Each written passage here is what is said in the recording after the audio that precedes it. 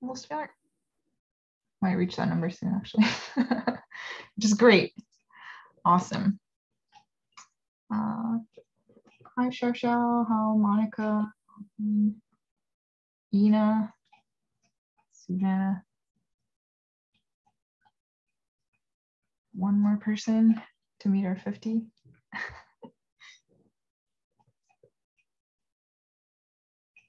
Sahil, hi Sahil, hi Mike, hi Kelly. Okay, I think I'm not hearing any dings anymore. Hi, Dr. Romero, thanks for coming. So I think I'm gonna get started.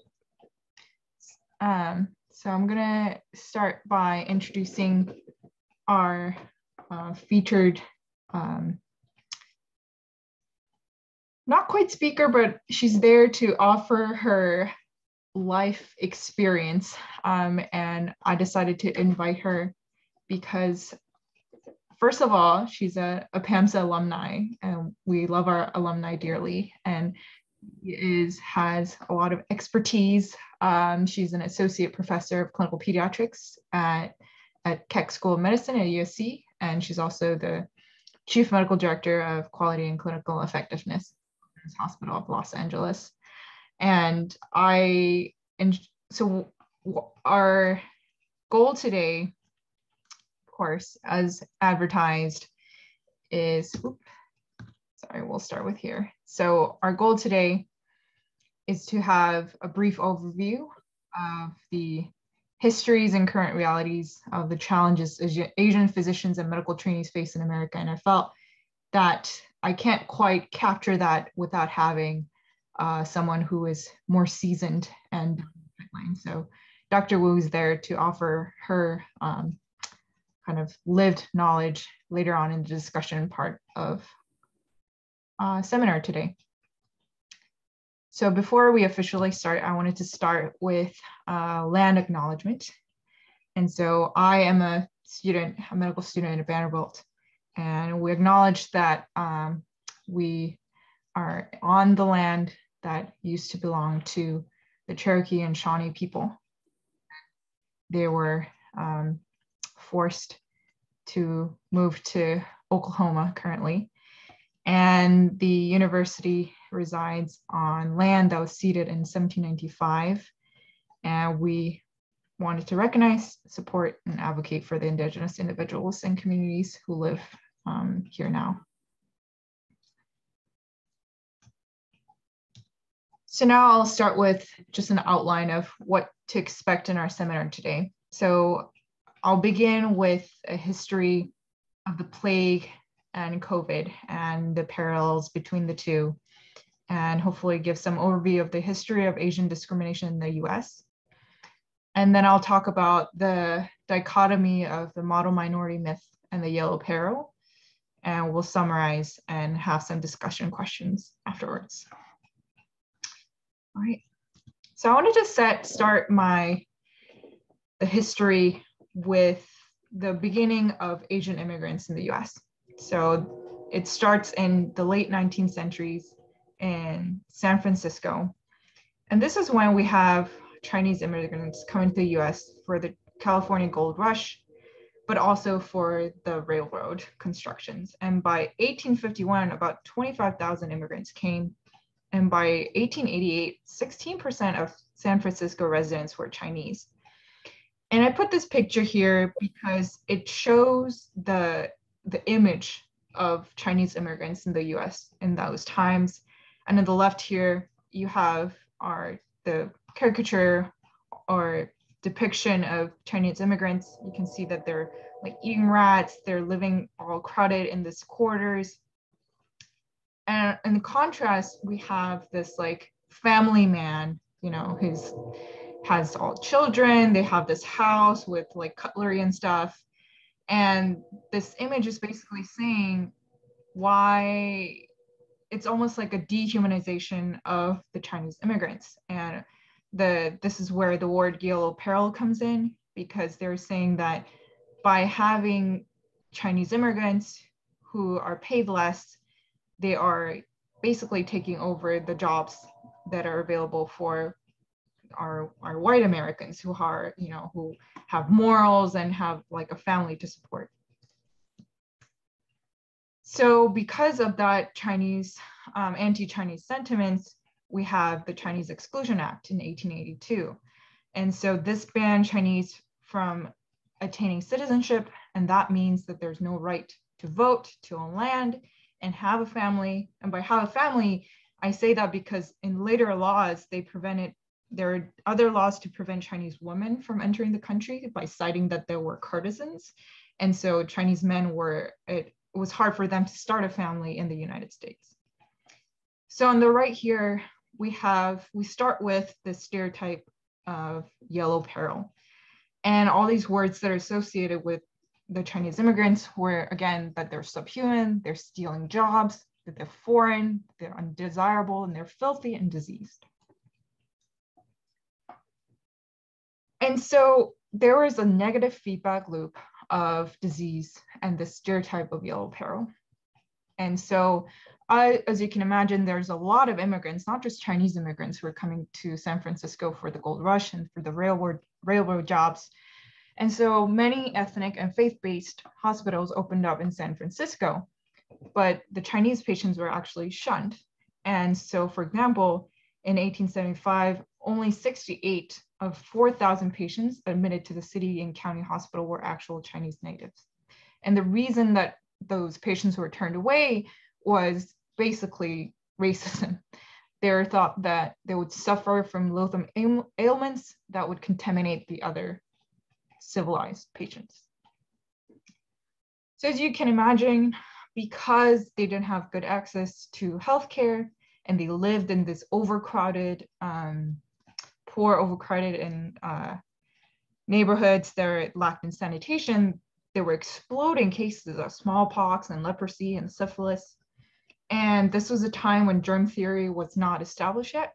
And so the prevailing theory was that the disease, it's spread by bad air. And so as you can see from this image on the right, Chinatown was basically suspected of breeding disease and spreading it to the rest of San Francisco. So that's when there are countless inspections and harassment and punitive measures against Chinese immigrants during this time. There is another kind of cultural misunderstanding that fed into the image of Chinese as inhuman. And I think a major representation of that is the Chambers of Tranquility. And so within Chinese culture, there was, you left the dying patients with people who are dead because you did not want to spread like the killing airs from the dying patients. And also once they're dead, you wanted the soul to stay close to the body to ensure that there will be a proper funeral and a burial, like you can send the body over to mainland China for them to be buried with their loved ones. But the Westerners who were unfamiliar with Chinese culture were outraged by and saying that this was an inhuman abandonment of the sick and dying in death chambers, as you can see in this news article in 1896. And so this exacerbated the stereotype of the Chinese as a subhuman race. But the flip side of that is Chinese immigrant patients would prefer these chambers of tranquility over city and county hospitals that were far away, because first of all, traveling meant that they had to risk harassment and violence because it meant that you had to go outside of Chinatown. They were charged higher taxes and fees if they even found a hospital that would admit them. And of course, there was a language barrier. And there was also the distrust of Western medical practices because, again, there was uncertainty on what would happen if they should die in the hospital. And so this is when the Tonghua dispensary opened. And so the fundraising effort was led by General Consul Ho Yao. And basically it was a group of, he kind of crowdsourced his funds from like Chinese merchants. And the staff was a mix of Chinese and Western practitioners, but it was headed by white person to comply with California law. But there's still differences between being seen by a Western practitioner versus not, because they cost more than Chinese doctors. The other thing is this dispensary was volunteer-based, and there was a lot of turnover of attendings, and others joined with varying motives. For example, they may have an interest to disease that's endemic to Asia, or they just want to improve clinical skills. And I think this is kind of reminiscent in a lot of like the free student-led clinics that we see in a lot of in our medical schools. So you can see that in history as well. So then comes our plague, and the first victim of the plague happened in March 1900. And so the discovery of the source of the plague was actually discovered a bit before then. It was circulating in Asia. There was little known about transmission, treatment, or prevention of Yersinia pestis. And the Surgeon General at the time thought that it was a disease of the Orient, and that that Europeans will be impervious to it. So even the disease was racialized. And so once there was one victim, Chinatown went to total lockdown. No one was going out, no one's going in. And that also included the Western practitioners of Tongwa dispensary. So patients, they couldn't see any patients in Chinatown. And with this lockdown, and as you can imagine, there were inspections as well, there was distrust against Westerners that increased, and the Chinese population in Chinatown began to hide the dead and dying from the health inspectors, because the victims were threatened with dismemberment for autopsy. And obviously that would not, the dismemberment would prevent a proper burial.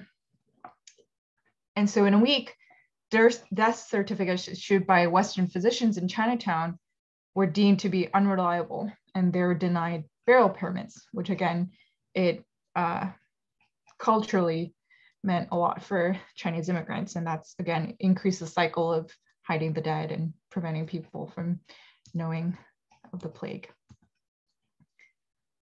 So during this time, there were a couple of doctors who knew about this plague and they isolated the disease and wanted to prevent it, but there were political interests that got in the way. And so the medical practice at the time was to see patients, and it didn't incorporate microbiology. And the spread of the plague was met with denial. So Dr.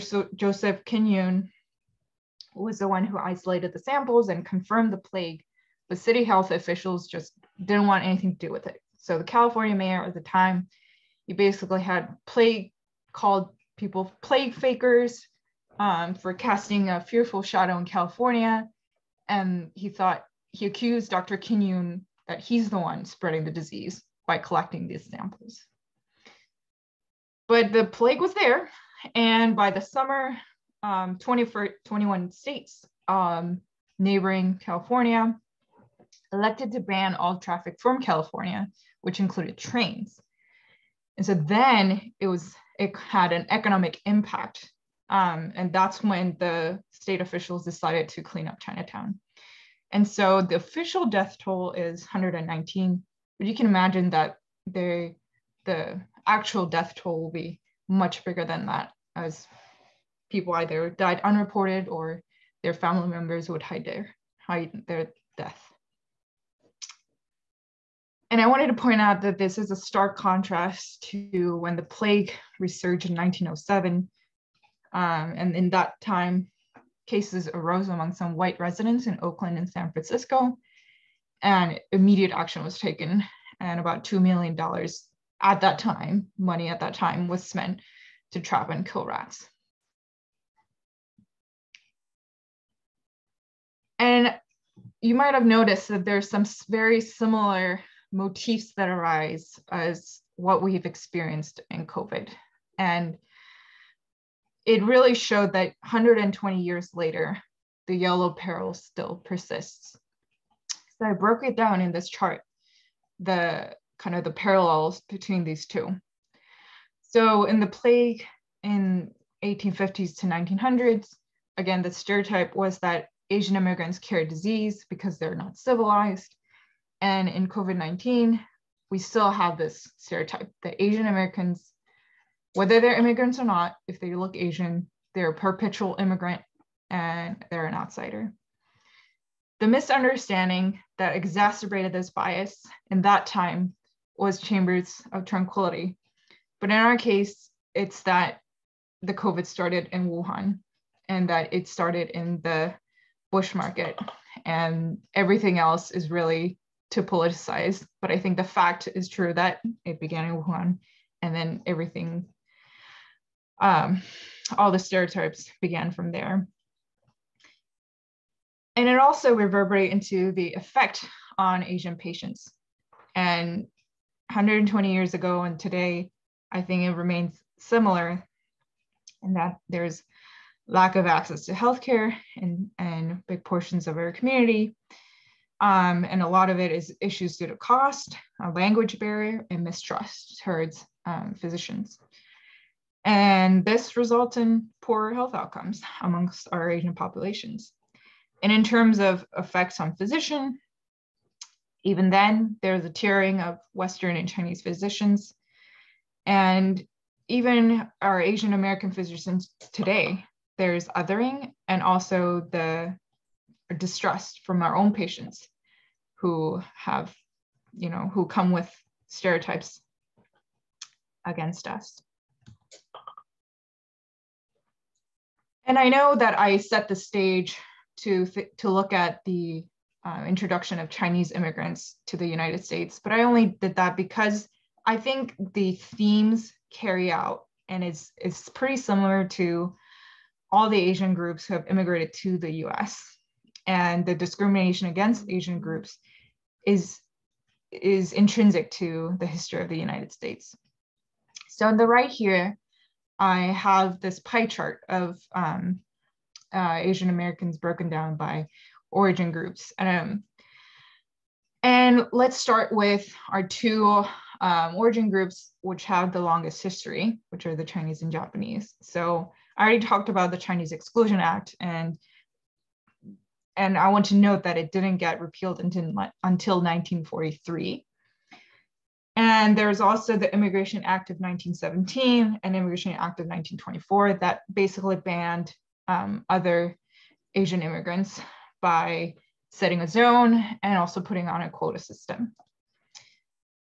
And so this is a prevention of influx of new immigrants. So what about the immigrants who already came here?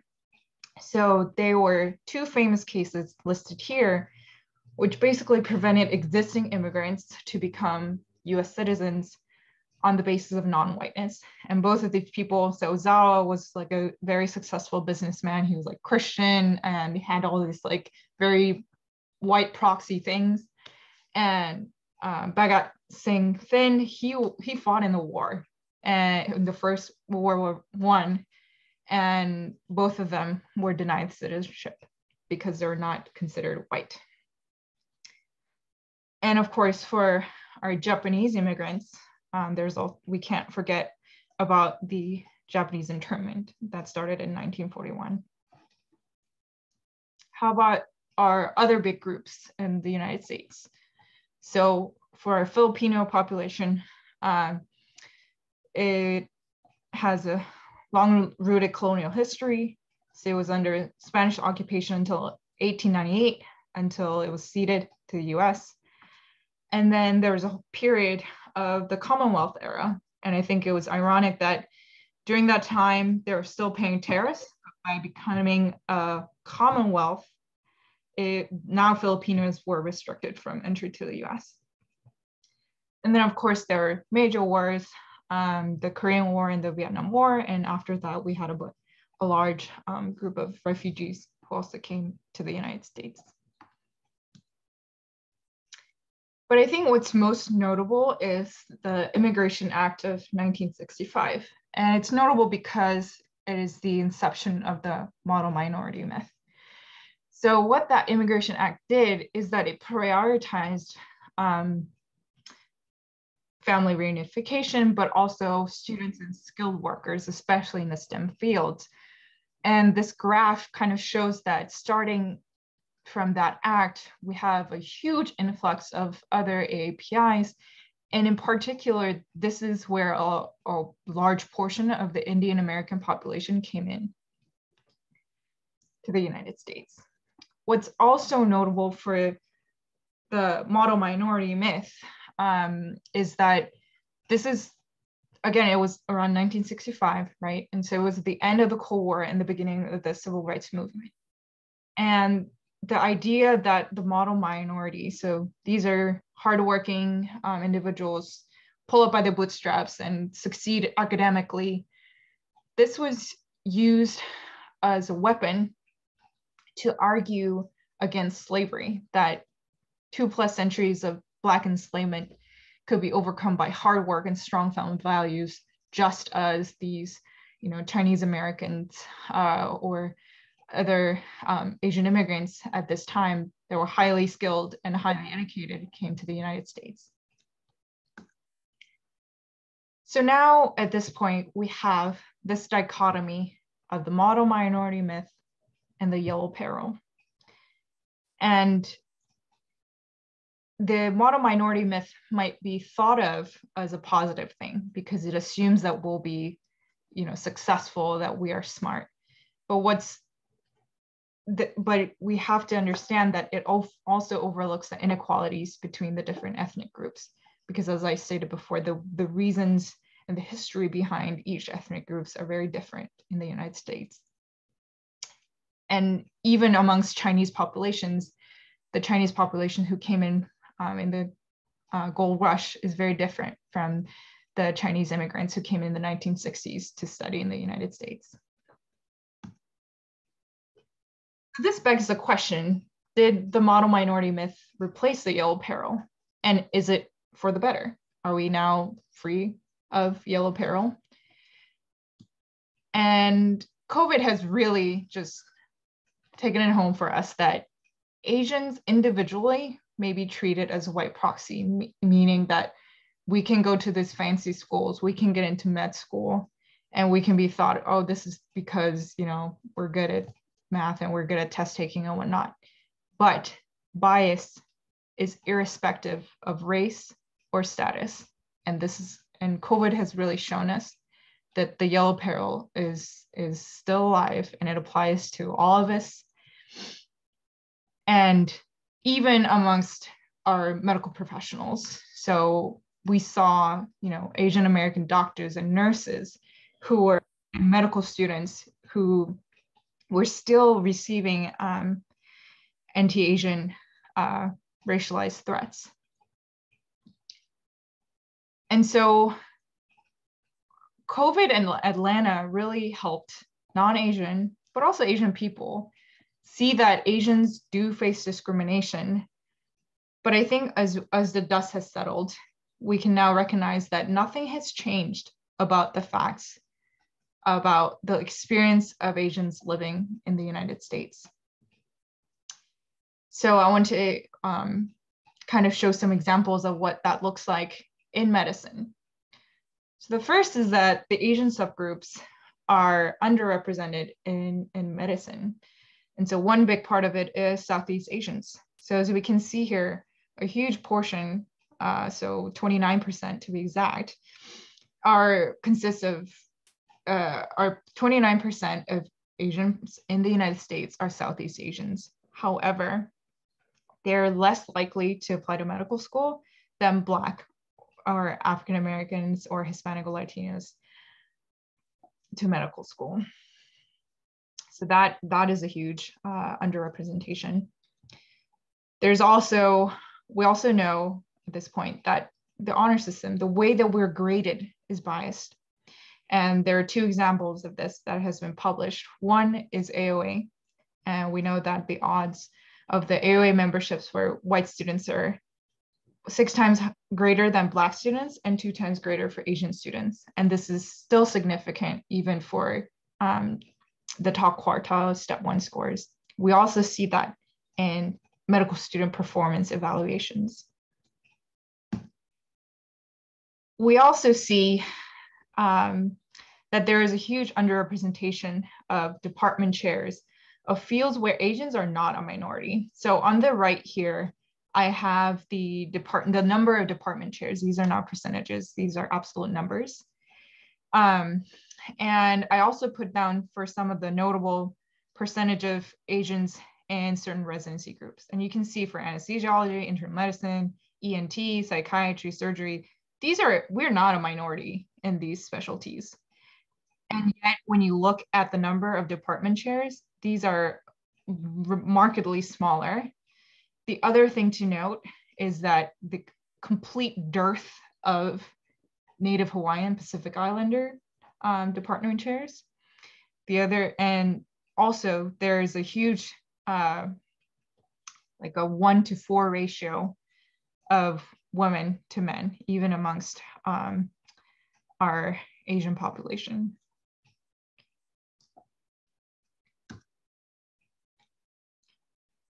So overall, I think it's clear that discrimination in medicine persists. But the thing is, the numbers that decide decision-making, whether it's our admissions numbers, whether it's census, it does not make that obvious. And I think we kind of saw that with the way that COVID data was collected.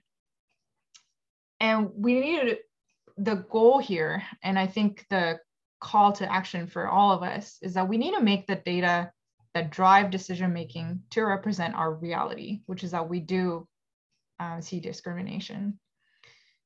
I also wanted to emphasize that representation is only part of the solution.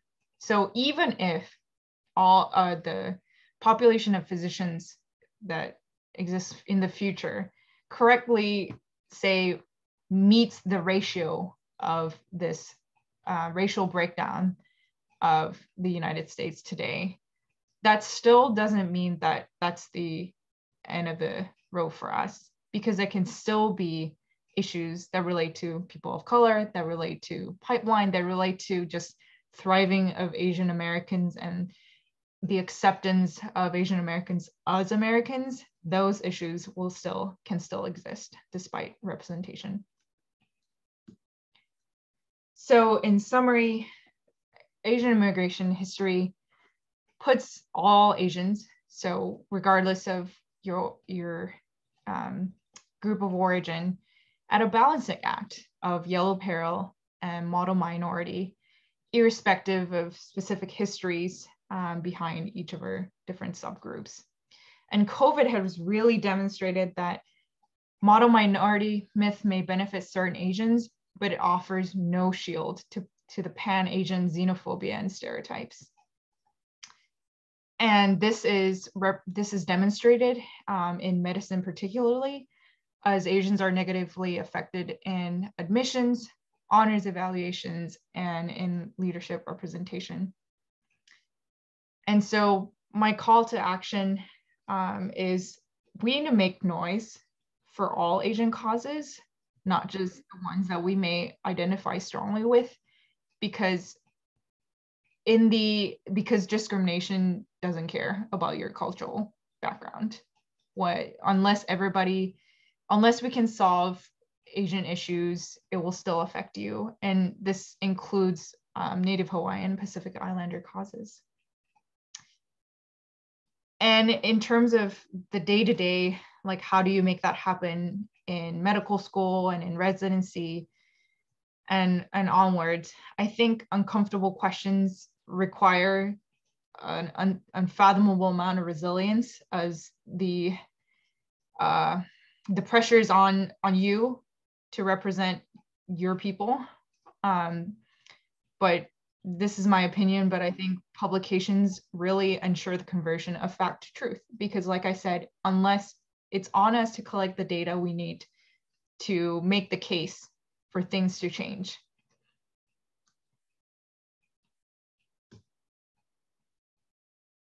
So this is the end of the didactic portion of the seminar. And so before we dive into discussions, I want to give some time for people to ask questions.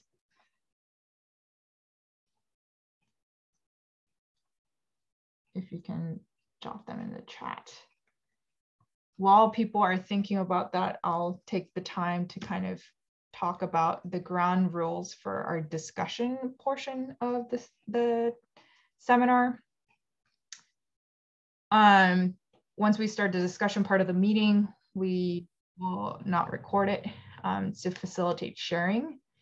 And so we want to emphasize that this is a safe space, meaning that only one person speaks at a time. We'll listen to each other, and it's okay to change our minds in the middle of the discussion, and that we can agree to disagree. And you can seek to understand one another, not necessarily to agree. Obviously, check your language, and you can always decide what you want to share or not share.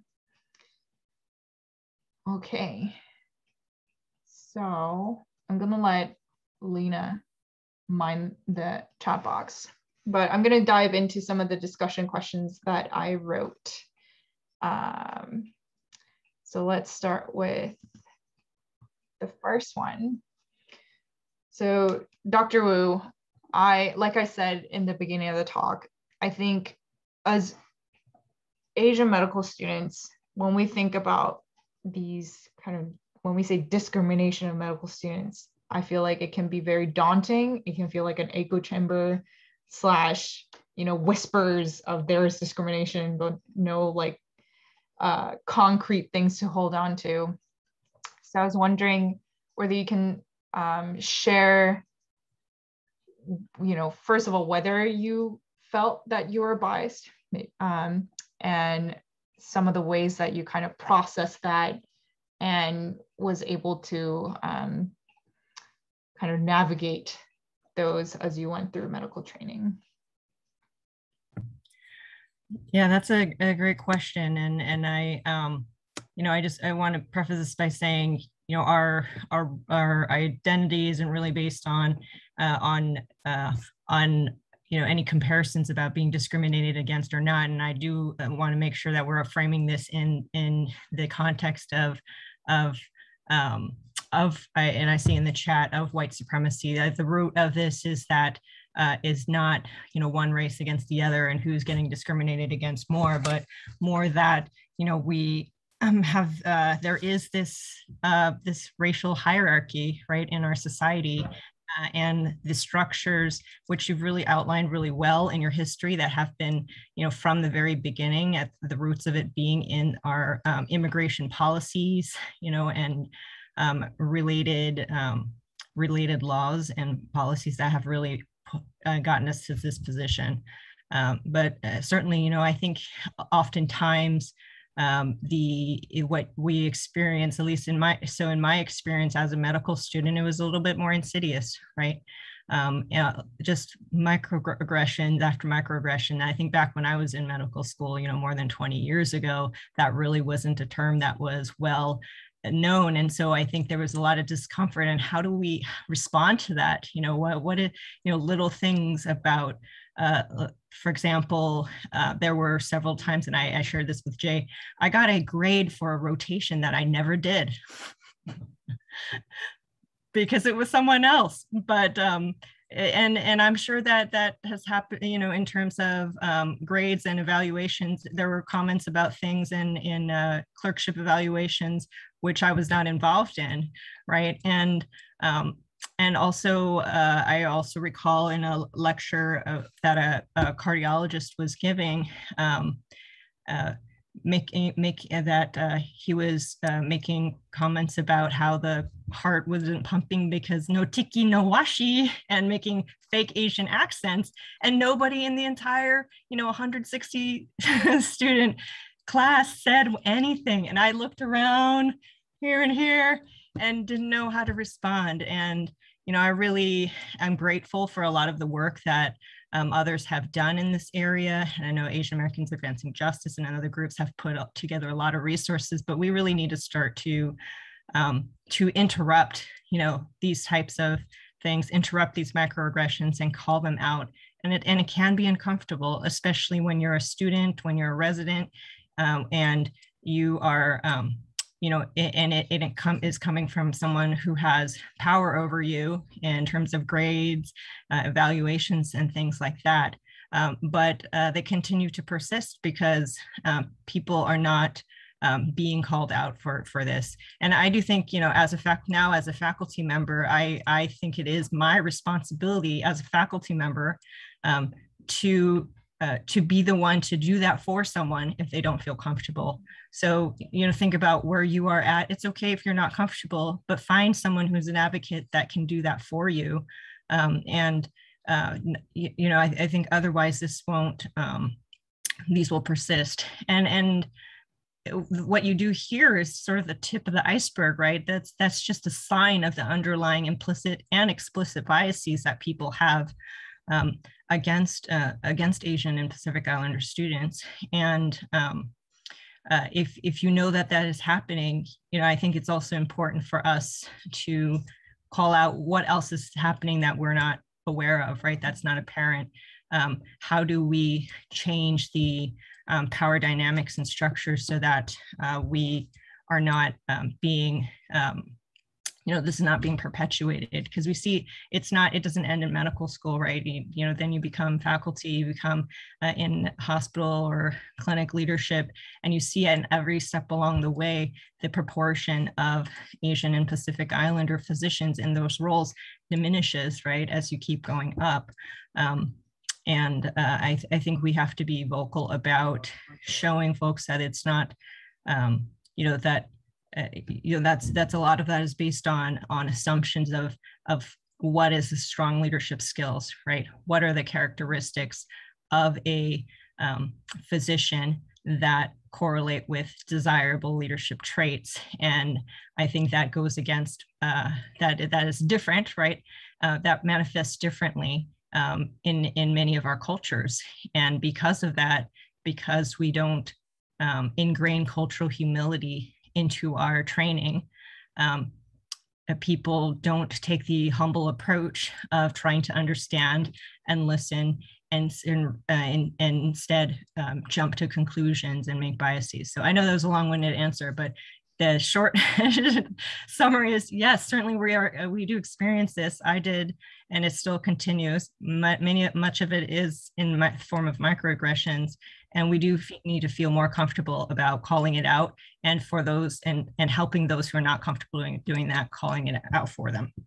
Yeah, and I was thinking about the microaggressions today because we have workshops these days, right? I think it's pretty common for medical schools to do that these days, but I think it either goes one way where we have like a white list and a black list, not to be racialized, no pun intended, but there's terms things you can say, things you can't say. There's that list. It's all about just making sure you don't say things on the don't say list. But then I feel like there's still a stereotype that if you do bring it up, you're being overly sensitive, right? Or there are things that they're very context dependent, and also the recipient of the microaggression, it's purely the kind of the impact of it is so subjective. And so rather than having it be, these are the terms you can't say, because I think on the other side, that kind of discourages whomever you are, right? From learning something. You might just be afraid to say anything. And it's the educational part of getting to know a culture you're not really aware of stops there. So I think microaggressions should be dealt in a way that makes it open for people to talk about uncomfortable things. And I think it's much helpful when that comes from top down, where attendings will be really open to just sit down and debrief when something big happens, or debrief when possible things happen, or potentially offensive situations. And I think as medical students, and I've experienced this too, I think it happens, I tend to get more affected by things that would happen in medical school by my peers and by physicians rather than patients, because to me, it's like you're my colleagues, you're my peers, and yet you still do not see me as who I am. Because microaggression really is, you're not being seen as an individual. You're being seen as a blanket of something. It could be like, for example, I'm Korean. I could be seen as North Korean. I could be seen as just Asian. Like the degree changes, but it still denies your personhood. And so like getting to that, I think, should be emphasized when we're dealing with microaggression. And once you do that, then you can start thinking about microaggressions towards other people too. Like it doesn't you're able to recognize non-Asian microaggressions too, because once you understand it as, oh, you're denying somebody's personhood, you're generalizing things, then it's easier to call out. Because as I was doing research for the history and all these immigration laws, it has now moved to, the Latinx population, really. Like they're experiencing this right now. And it is on us to recognize it. It is on us to call it out and be those advocates as well, because we've definitely been there as well. Yeah, I agree. I think two responses to what you said. Yeah, ideally, attendings who are in a position of power and can more easily, bring these up. But the truth is, most attendings and folks who are my age and above have not gotten any of it. They don't know any of this history, right? Mm-hmm. They don't know how to recognize or interrupt bias. And so it is a huge, uphill battle in terms of faculty development, but something we badly need. I think academic medical centers across the country are starting to make this required, but this is a lifelong journey, right? To undo things that have been, really now hardwired.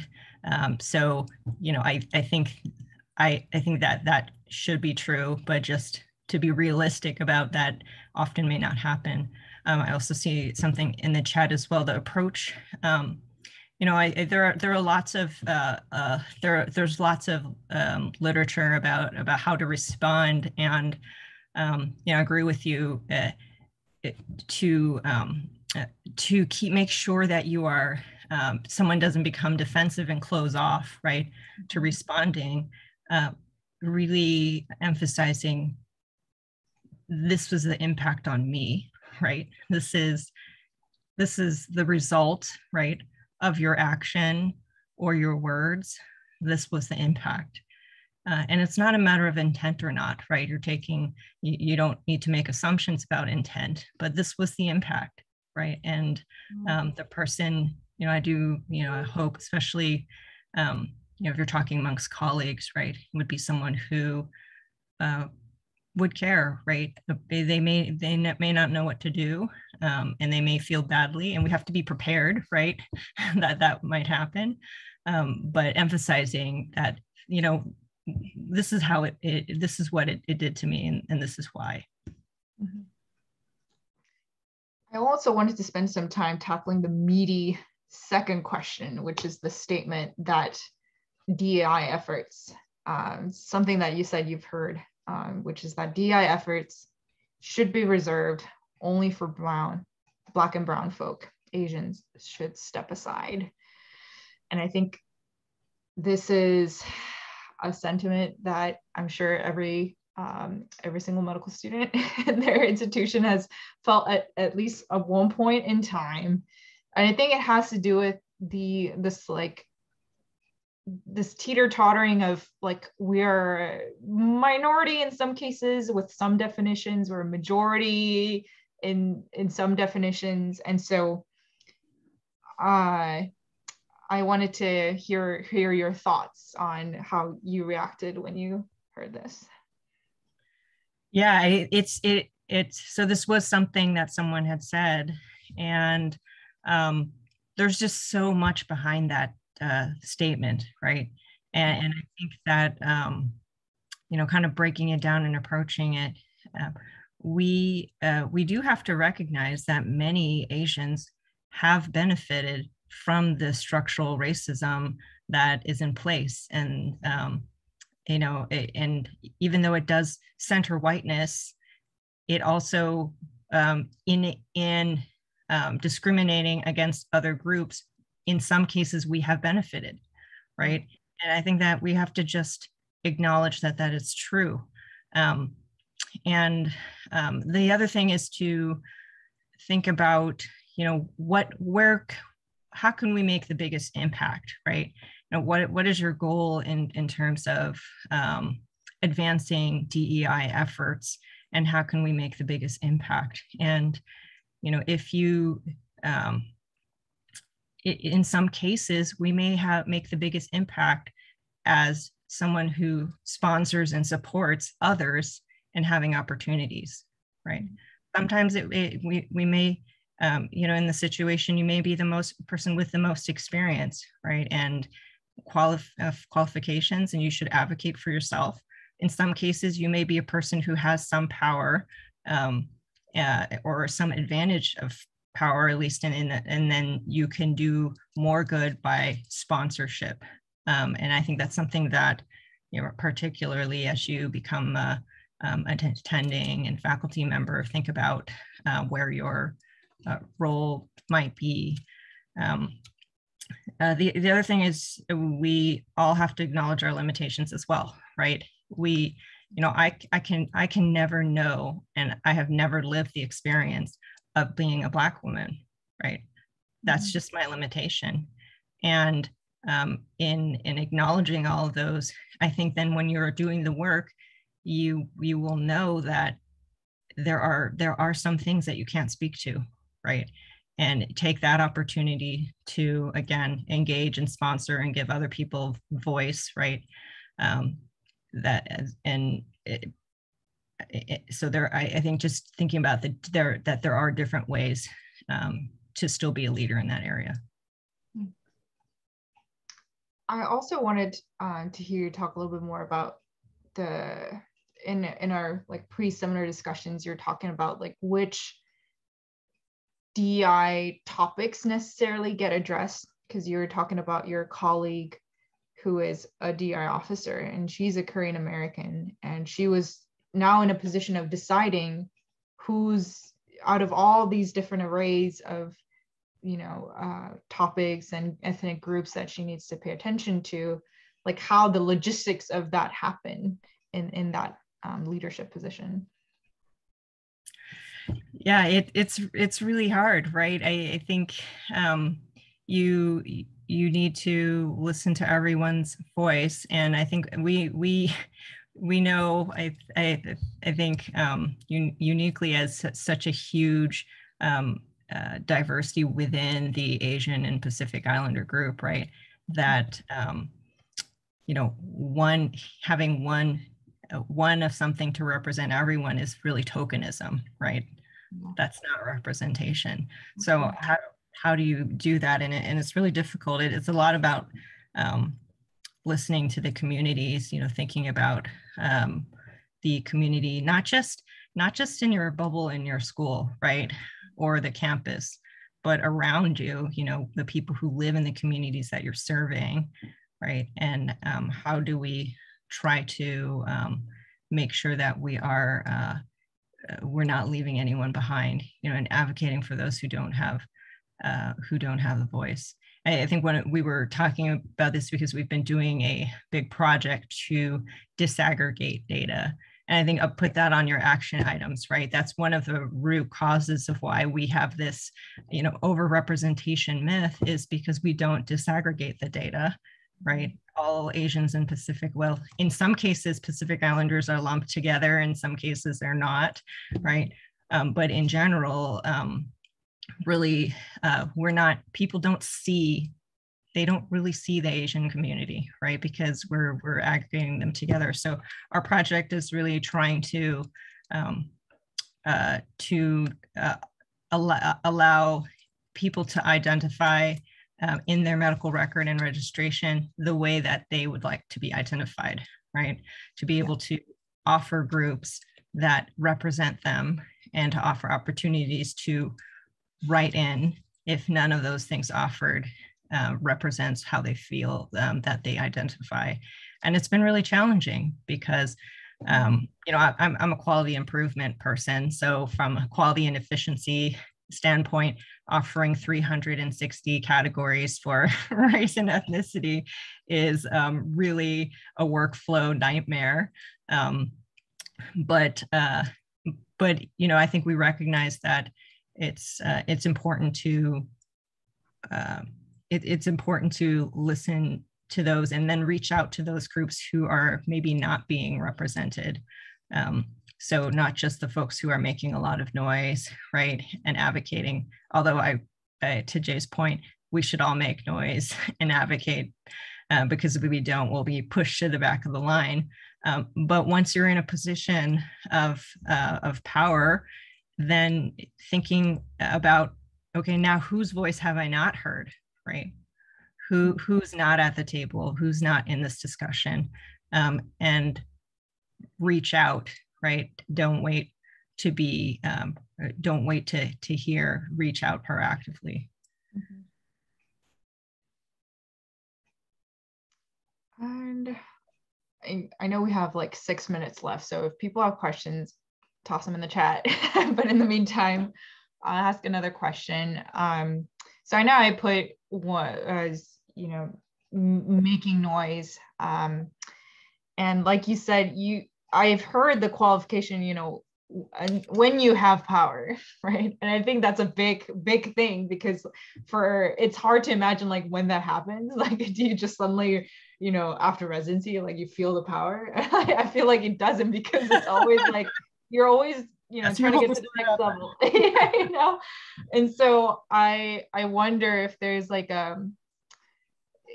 I'm sure there are ways that you can continue to advocate, like even along the way. And so that's why I put the research down there, because I feel like, medical students are often involved, and residents will often be involved in thinking of research questions. And it like the least you can do is like be the person who's like, should we like include Asians, or like not toss out the group because we're too small, like case numbers are too small, or things like that. But I was wondering if you had like other ideas of how to do like advocacy work throughout, rather than like waiting till you have the power to do it. Yeah, that's a great question, but I would just tell you, you all have power. You are college educated, you are in medical school. I know you have a buttload of debt. I also accumulated $250,000 of debt, of which I am still about 70% through. But you have power, right? You, as a tuition paying student, you wouldn't believe how much power you have as a tuition paying student, right?